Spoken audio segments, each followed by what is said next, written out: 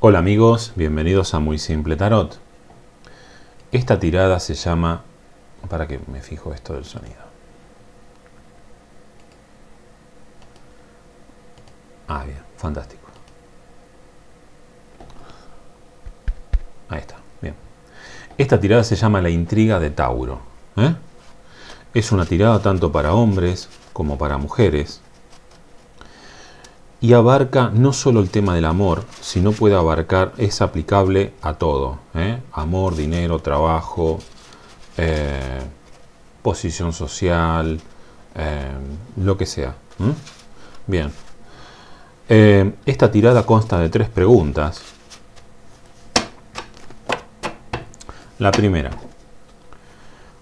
¿cómo fue o a qué se debe el desencuentro con ese hombre? A ver, para dejar algo en claro, Tauro puede ser en esta tirada el protagonista, ya sea hombre o mujer, puede ser el protagonista, o puede estar viendo otro vínculo de 2 personas distintas. A eso se refiere. Cada Tauro va a ver si aplica o si no, si es su caso. Por ejemplo, la primera pregunta: ¿cómo fue o a qué se debe el desencuentro con ese hombre?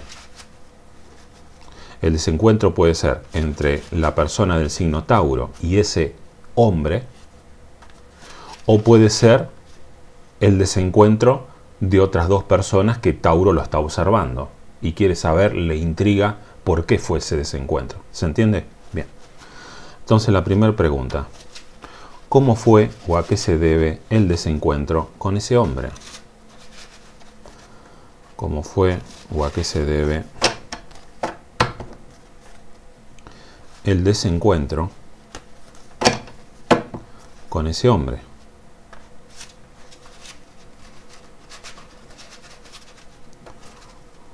Esta tirada lo que tiene de bueno es como que da la posibilidad a que la tirada no hable en sí de Tauro, de la persona del signo Tauro, sino que habla de personas a las cuales Tauro está observando y le intriga una determinada cuestión. Bien. Aunque también puede ser de Tauro, pueden ser las 2 cosas. Bien. Entonces, ¿cómo fue o a qué se debe el desencuentro con ese hombre en particular?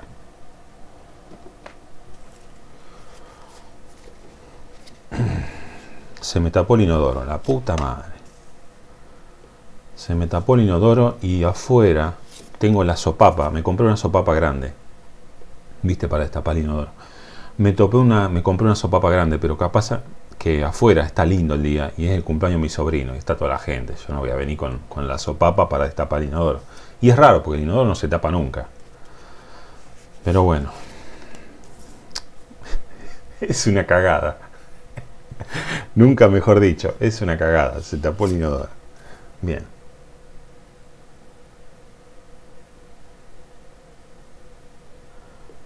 Entonces, ¿cómo fue o a qué se debe el desencuentro con ese hombre? Rueda de la fortuna. Júpiter.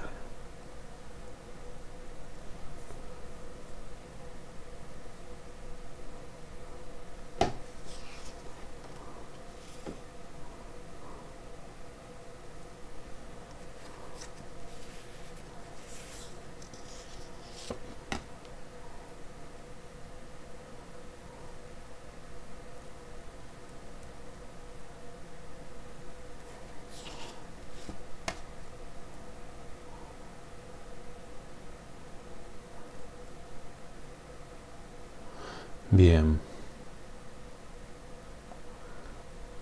Y repito, se da en el terreno amoroso, en el terreno sexual, pero también en cualquier otro terreno. Puede ser económico, social, laboral, etc. Bien. ¿Cómo fue o a qué se debe el desencuentro con ese hombre, el cual está viendo Tauro? La persona del signo Tauro está viendo un desencuentro, ya sea que la persona sea partícipe o simple espectador. Y esta carta es clave. La carta de el 2 de copas invertido. que nos habla de deseos enfrentados. Y esa fue la causa del desencuentro. Fíjate, hubo una persona que aprovechó una determinada oportunidad, la carta de la rueda de la fortuna. No sé, se le presentó una oportunidad y la aprovechó. Asumió el riesgo el loco y se lanzó hacia esa iniciativa. Aprovechó esa oportunidad. Fue muy habilidosa esa persona en adquirir, habilidosa el mago, en adquirir haz de oro, eso que quería, o el alcanzar un determinado objetivo. Pero eso fue lo que provocó los deseos enfrentados. Se ve que a ese hombre, en el cual vos estás pensando, no le gustó para nada que esta otra persona, en forma tan hábil, haya adquirido eso que adquirió. En algunos casos, eso que adquirió fue una relación de contenido sexual. O sea, lo que me viene a la mente son dos personas, dos hombres, y que un hombre se haya levantado o haya conquistado, para los que no manejan el lunfardo argentino, haya conquistado una determinada señorita, se haya levantado una minita, con mucha habilidad. Y es muy posible que haya tenido algún tipo de vínculo sexual, uno de los hombres, y el otro hombre, eso lo enojó mucho, deseos enfrentados, lo llenó de amargura, de depresión. Se ve que uno de los hombres quería tener algo con esa señorita y el otro la consiguió, y ahí es donde se armó el chisporroteo. Fíjate que nos habla el sumo sacerdote invertido de inmoralidad. De inmoralidad. Entonces, ¿cómo fue o a qué se debe el desencuentro con ese hombre? Bueno, acá lo que está marcando de entrada es el desencuentro entre dos hombres, la pelea entre dos hombres. Hay un hombre que conquistó a una mujer, básicamente fue un encuentro sexual, aprovechó la oportunidad, no se hizo demasiado problema y estuvo con ella. Estuvo con ella. Sin embargo, el desencuentro parte porque uno de los hombres considera al otro como una persona inmoral. Como una persona inmoral, como que estuvo con esta mujer solamente por el sexo. Y eso lo amargó y mucho.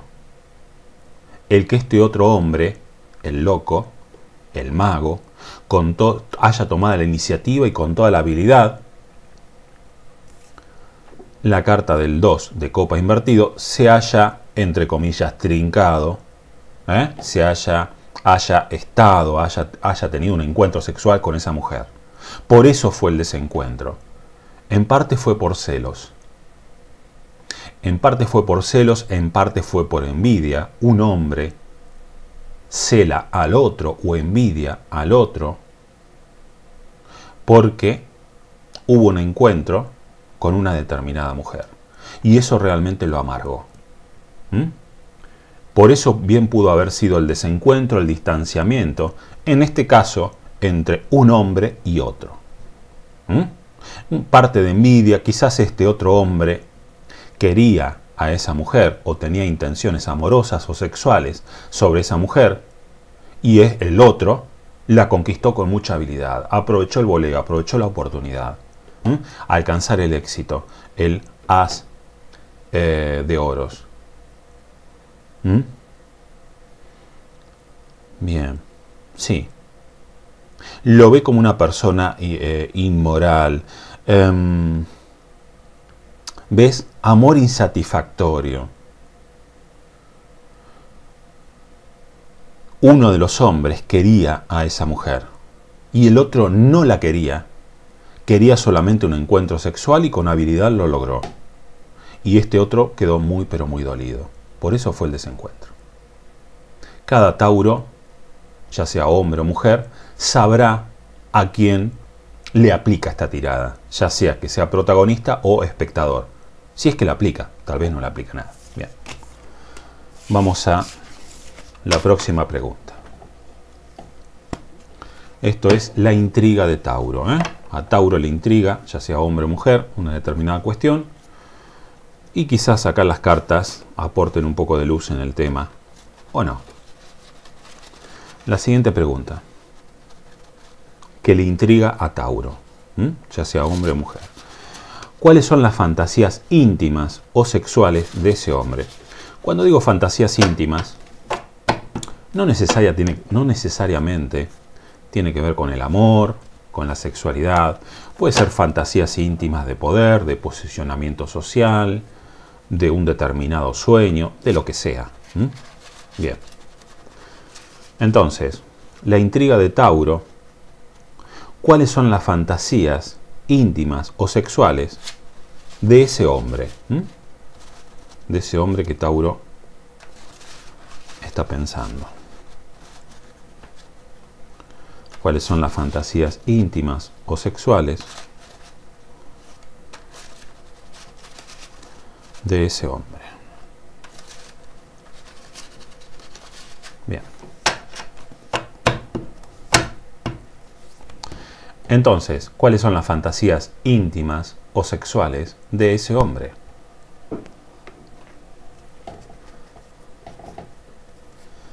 Vamos a poner estas cartas ahí a ver si se ven. No. Para. No sé por qué las cartas se pansean para el lado de adentro. Ahí está. Bien. El juicio.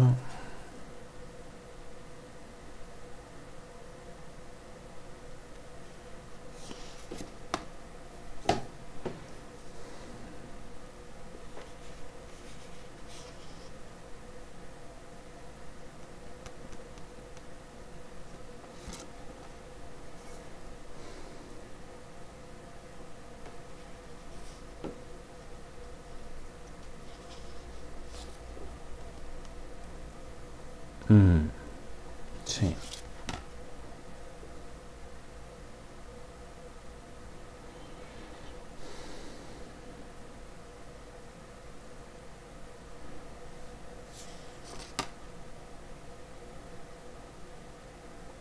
Bueno, las fantasías íntimas o sexuales de ese hombre, en verdad no son tanto... A ver, por el momento no veo lo sexual, veo más la fantasía íntima y está relacionado con lo económico. Fíjate, oro, oro, oro, oro, rey de oros. Está vinculado con lo económico, la fantasía íntima de este hombre. Empieza con la carta del juicio, que te está diciendo que lo que quiere es una vida mejor, básicamente. En algunos casos, la fantasía, la carta del juicio, nos habla de sentencia legal a favor. ¿Y dónde leí el tema de la herencia? Ah, acá. 10 de oro invertido. La herencia. O sea, pueden pasar varias cosas. ¿Qué es ¿Cuál es su fantasía íntima? Tener una vida mejor desde lo económico. En algunos casos puede ser una sentencia legal a favor que implique dinero o que implique algo material.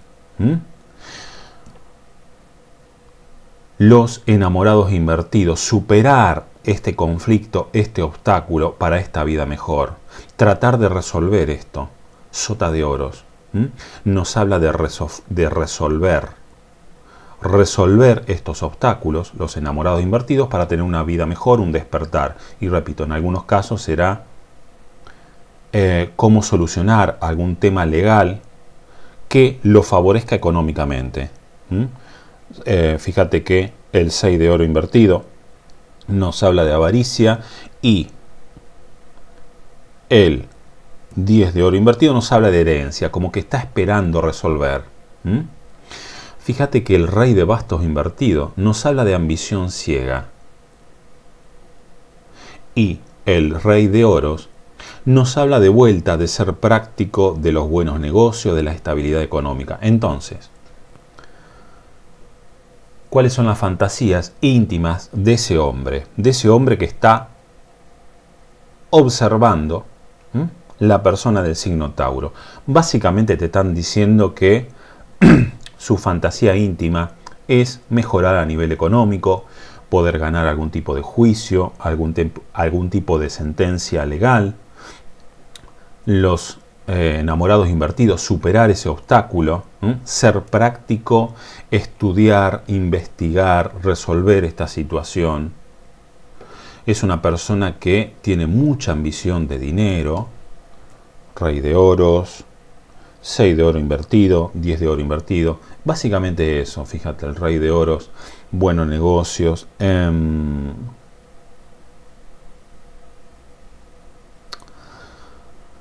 El 10 de oros nos habla de desgracia familiar. La fantasía íntima, o sea, esta bonanza económica puede llegar a partir de un conflicto amoroso. Bien puede ser una separación, un reparto de bienes. Y este hombre está esperando a que salga esto que le resulte favorable. Y si no es así, si no es alguien que se está divorciando, que no haya reparto de bienes, puede ser algún otro tipo de asunto legal, o simplemente el sueño de este hombre es mejor, el sueño íntimo, la fantasía íntima de este hombre, es mejorar económicamente. Mucha ambición, mucha ambición, y a tal punto la ambición, fíjate el rey de bastos invertido que nos habla de malintencionado, de atropellador. Este hombre, siguiendo su fantasía, y es muy parecida a la tirada que salió para Aries, no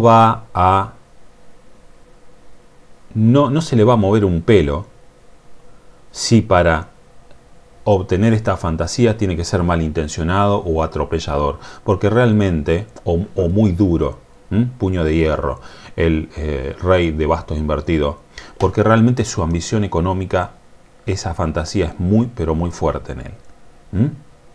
Incluso, esta ambición económica repercute negativamente en su familia.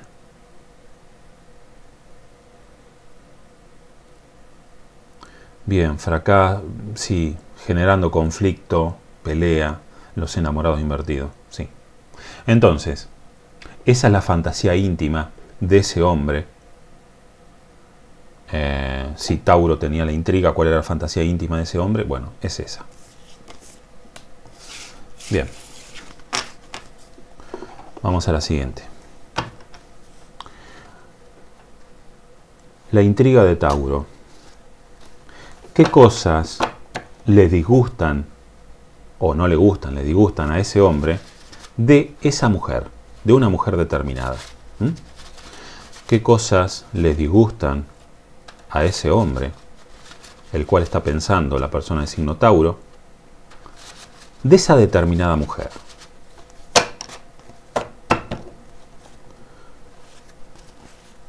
Esa determinada mujer puede ser una mujer Tauro, ¿cómo no?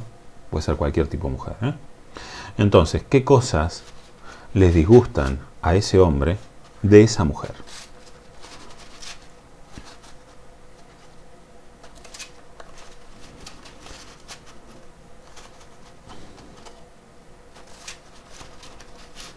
Bien.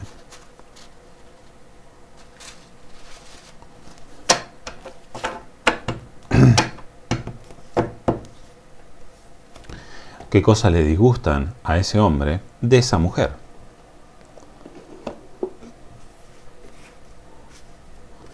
Después me van a preguntar qué hombre, qué mujer. Bueno, escuchen el video y van a saber.